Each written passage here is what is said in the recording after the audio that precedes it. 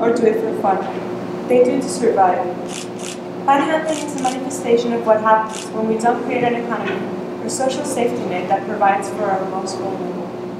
Many people cannot get jobs, and the waiting time for Social Security and other public benefits and affordable housing is often years. And we do not have sufficient physical and behavioral health care and social services. Rather than target the manifestation of these problems, the energy of the General Assembly would be better spent on supporting the creation of more affordable housing, well-paying jobs, good health care, and a social safety net that truly provides a decent quality of life for all Rhode Islanders.